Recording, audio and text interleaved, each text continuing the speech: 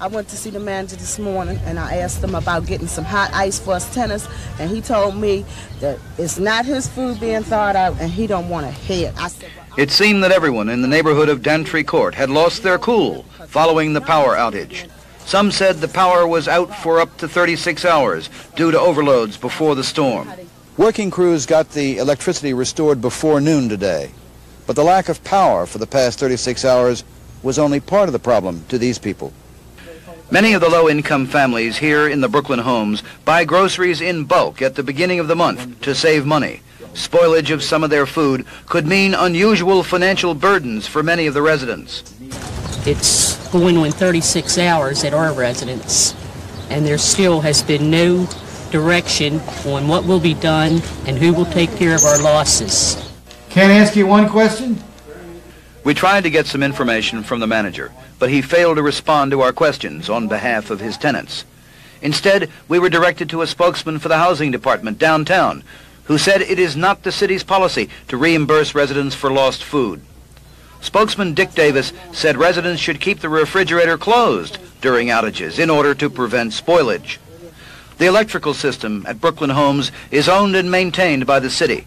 Nevertheless, customers there could have used free dry ice supplied by BG&E at several locations. But the site nearest to the Brooklyn Homes was in Severna Park, too far for many families to travel without cars. When we asked why the city couldn't provide dry ice at the housing project, a spokesman said their first priority is to restore power, but they might consider making dry ice available next time.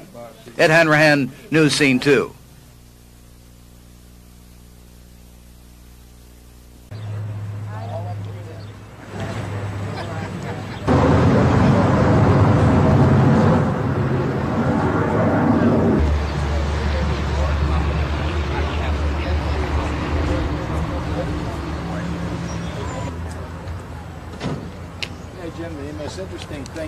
I just want to reassure those of you that live in the homes that we're going to be purchasing, we're going to work with you to relocate. We'll give you as much time as you need after we purchase the homes to find another place to live, and we'll work out some reasonable rental, which will be nominal at the very most.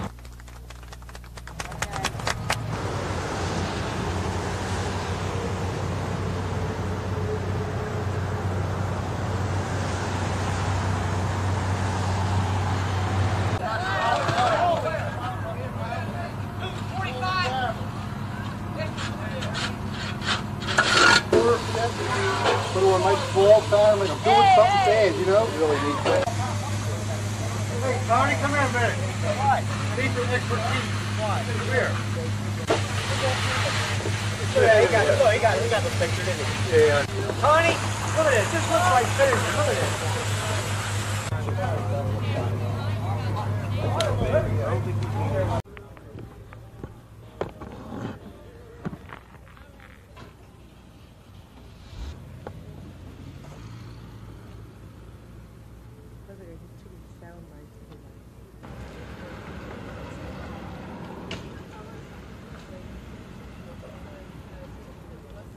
How much did you lose, do you think, at this point? I'll say about $50 worth of meat that's spoiled in the freezer. They couldn't give you any kind of ice or anything like that? No. And it just messed all my food up my refrigerator. How much do you think you lost? About $65 or $70, but because I had a whole lot of food still left in my deep freezer. A person comes in and states that they have food that is spoiled. We request that they bring it in because we are supposed to witness it, and we allow them to file a damage claim.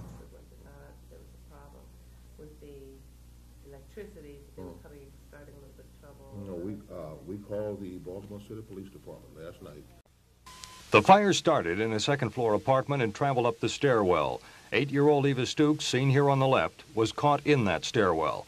She was staying with her uncle Avon Stooks when the fire broke out. Stooks told me he managed to get his 3 children and Eva's sister out, but Eva was left behind. Stooks said he went back for her and found her lying on the second-floor landing.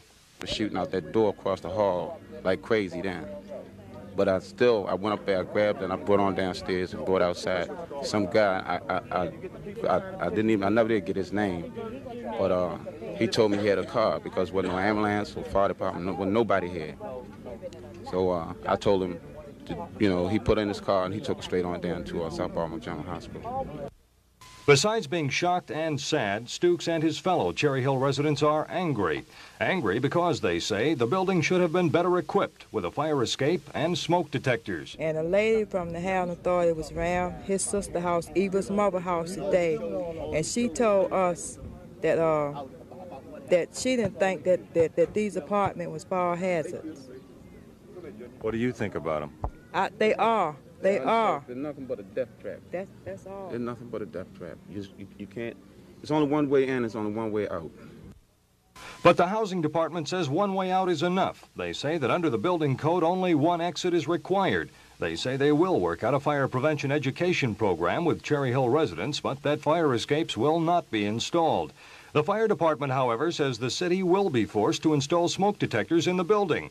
It is doubtful that the relatives and friends of 8-year-old Eva Stooks will be satisfied with what the city intends to do or not do following the child's death. This is Ron Olson on the scene in Cherry Hill. Sharon Garner lives with her children in the Lexington Terrace public housing complex. She does not like it. She says there are too many criminals, too few ways to escape a fire. She says it is no place to raise children. There just ain't nothing for them to do. I mean, just no grass to run around, nowhere to learn anything about nature or nothing. What they see is what I see on through the windows. The condition of high-rise are horrible, they're terrible. We have to live like animals almost. Garner and other mothers held a news conference today along with the Baltimore Welfare Rights Organization. They're demanding three things: that the city renovate 1,500 vacant houses and move families with children out of the high-rises and into those houses, that the city pass a law making it illegal to have families with children in the high-rises, and that Mayor Schaefer and other public officials meet to discuss the problem. They say if there is no meeting, they'll call a rent strike. We're mothers, for whatever reason caused us to get in high-rise.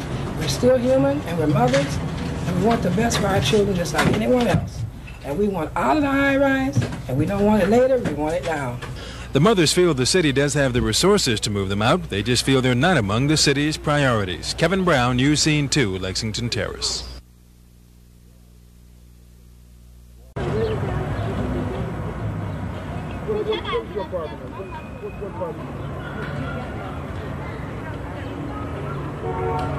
Thousand of them were not owned by the city. Well, the houses that were owned by the city, all but 100. As opposed to rent. And I think it's important that some of the ladies here speak. Specifically these houses in the city, and that over 4,000 of them were not owned by the city. Well, the houses that were owned by the city, all but 100, were already pledged to certain programs. So my question is, are you disputing those figures? Yes. This is what I found: garbage spilling out of the dumpsters in a development that is otherwise very attractive. It was obvious that the folks who live at Hollander Ridge had simply run out of places to put their trash, and that without a pickup soon, things would go from bad to worse. We've taken trash out of Hollander Ridge to try to prevent it from building up any further, but that's not even working. We've taken them to different dumpsters to try to spread it out some, but even that doesn't work because now all of them are just as bad as this one, and the flies are getting ridiculous. You can't even open your windows. We don't have air conditioner, so we have to open up the windows to let in the breeze, and the flies are coming in with it. The magnets are chasing the kids. We got to hose them back down the sewer holes, and the rats are taking over, and it doesn't make any sense. Have you called the city? Called the city. We've called management. We've called Channel 13. We called all the different news. You're the first news media that came out to even see what was happening. Who did you talk to at the city? Who was it? Who did you talk to? I spoke with Mr. Harrington or someone of that nature down at the mayor's office, and he replied to me that he thought that the city shouldn't have to play the role of as a landlord. So I borrowed a phone and called the mayor's office myself. I'm out here and I've been taking some pictures, and the garbage out here is really outrageous. The folks here say they haven't had a pickup in 2 weeks, and they got rats and maggots crawling through the stuff, and in this heat it's really getting to stink. And since the mayor has been so involved with cleaning up the garbage around the city, I thought he'd want to do something about this. And I was wondering if I could, I'm going to put the story on the air tonight, and I was wondering if I could say that the mayor's office is going to look into the problem. And with that, a spokesperson for the mayor said the trash problem at Hollander Ridge will be taken care of, hopefully very soon. Water was flowing through the streets of the Murphy Public Housing Project this morning, just not through most of the faucets. The 6-inch water main that burst yesterday and was temporarily repaired is out of service again today, leaving 284 families high and dry. Housing officials had the water running by late last night, only to return after 8 today to find their repairs didn't hold. Anytime you make a temporary anything, it's just what it says, temporary. So, of course, by being a holiday, when we made that temporary, today we'd hoped to do the permanent repair, but in the meantime, the pressure broke it loose.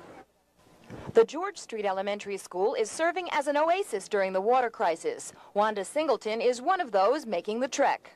Can't wash dishes, you really can't cook what you want to cook. Some people around here started having cookouts yesterday, but the water problem got so bad they just stopped them and, went on somewhere else to another cookout. As Wanda and others like her continue the battle against a never-ending pile of dirty dishes, the maintenance supervisor was saying the water would be on by late afternoon. He hoped. Usually we have a problem with blackouts, then sometimes we have problems with the telephones. This is the first time in a long time was the water. It's always something. I'm Fran Fan Shell on the scene in West Baltimore.